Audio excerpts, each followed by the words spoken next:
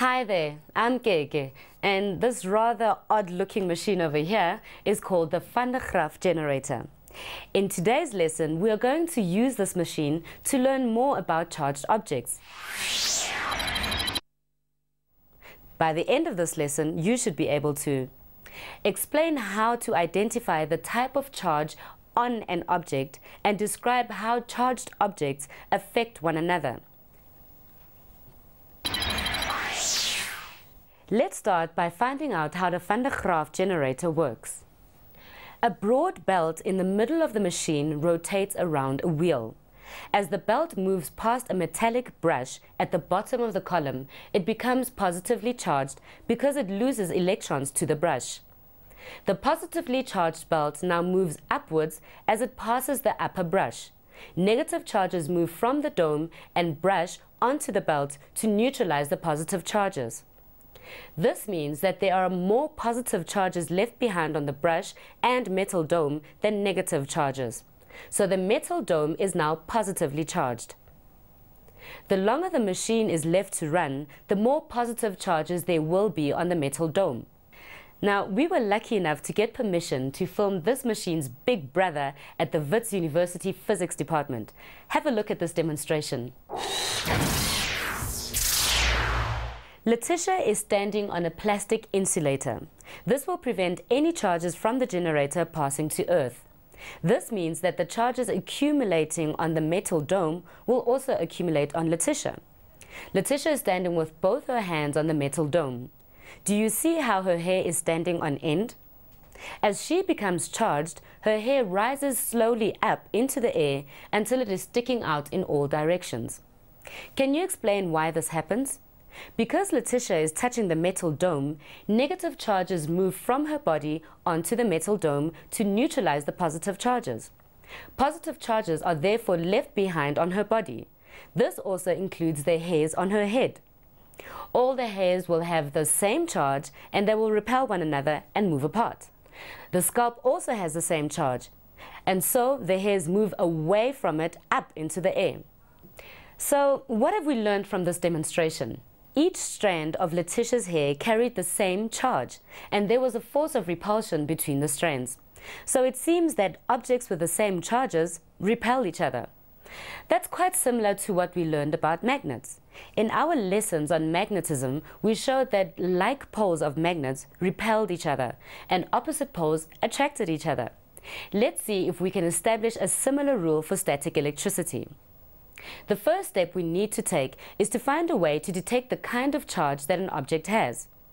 We can do this using an instrument called an electroscope. I have an electroscope here in front of me. This is a gold leaf electroscope which has been manufactured, but you can make a simple foil electroscope at home. Instructions on how to make an electroscope can be found in the Mindset print material available on our website at www.mindset.co.za. You can use an electroscope to detect the presence of charge. They can also be used to determine the type of charge on an object. This means that they show us whether an object is positively charged or negatively charged. An electroscope is neutral to start with. We can charge it using an object which has a known charge. For example, when I rub this comb with nylon, I know that it will become negatively charged. Watch what happens when I rub the negatively charged comb against the metal cap of the electroscope.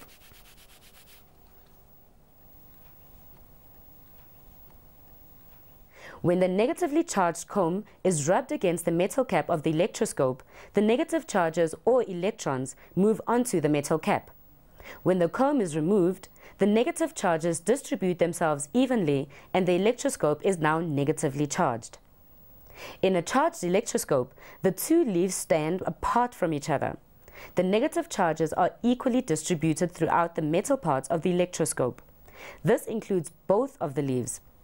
As both leaves are negatively charged, they will repel each other.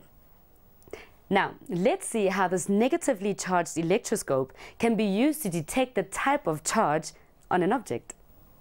If I bring a negatively charged object, for example the comb that was rubbed with nylon, near to the metal cap of the electroscope, what happens to the leaves of the electroscope? Why don't you try and provide an explanation for what you've just seen? Did you see that the leaves of the electroscope moved further apart? The negative charges on the comb repelled the negative charges on the cap of the electroscope. Negatively charged electrons can move, and they moved from the cap into the leaves. A greater negative charge in the leaves means a greater force of repulsion, and the leaves moved further apart. If I now bring a positively charged object, for example a glass rod, rubbed with a silk cloth, near to the metal cap of the electroscope, what do you think will happen to the leaves of the electroscope? Let's have a look. Do you see that the leaves of the electroscope move nearer to each other? The positive charges on the rod attract negative charges. Negatively charged electrons move from the leaves up into the metal cap. There are now fewer negative charges in the leaves. There is therefore a smaller force of repulsion, and so the leaves move closer to one another. If a charged object causes the leaves of a negatively charged electroscope to move further apart, the object is negatively charged. If a charged object causes the leaves of a negatively charged electroscope to move nearer to one another, the object is positively charged. Now that we've established how to test the charge of objects, we are ready to test the statement, opposite charges attract and like charges repel. I will need help in this investigation, so I asked Aaron to come into studio. Oh, and here he is. Hi, Kiki, how are you? Hi. Now, I've brought the 2 balloons that you asked me to pick up. Great. Could you please, because these are going to help us in our investigation, if you can rub that red balloon on the jersey, then check its charge there on the electroscope. Of course. Let me rub it onto there.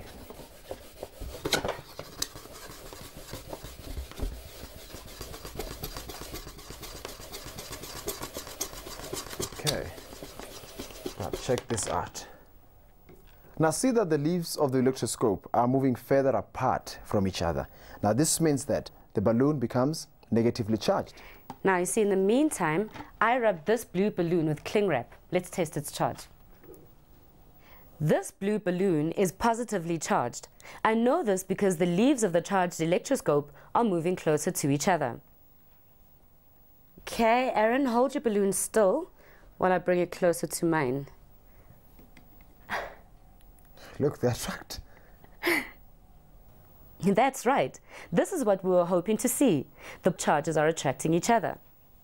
Now, what do you think will happen if we give both the balloons the same charge? Let's see.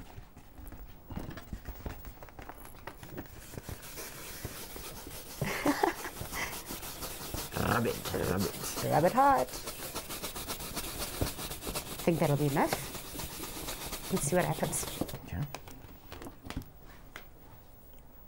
It seems to be quite attracted to you. Oh, they're running away from each other. Yeah. They are. They're pushing, they're like repelling against each other. That's great. Okay, hello. That's what you're hoping to see here.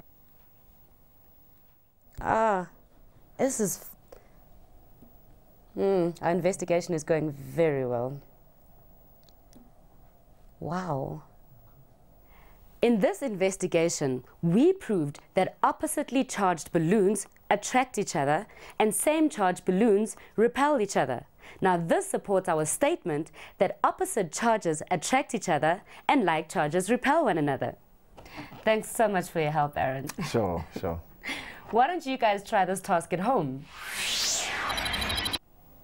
Draw a series of diagrams to show how a negatively charged electroscope is used to identify a positively and a negatively charged object.